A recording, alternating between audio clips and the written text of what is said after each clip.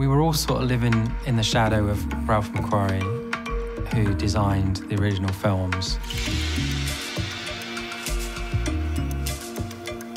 He came up with so many great things.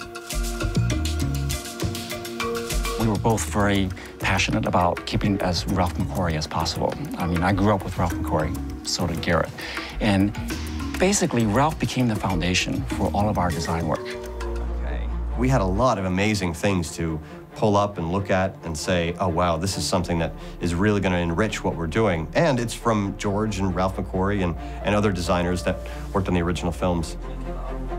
And to be able to take those and update them or realize them, I think was a very, very special part of this process that I think will keep us connected to the original movies in a way that we couldn't possibly do without that sort of reference to work from.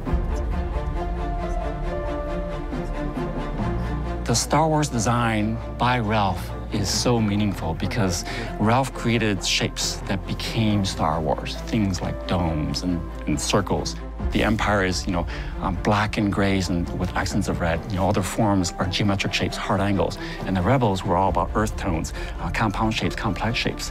And when you do that, you're basically creating a very distinct visual palette.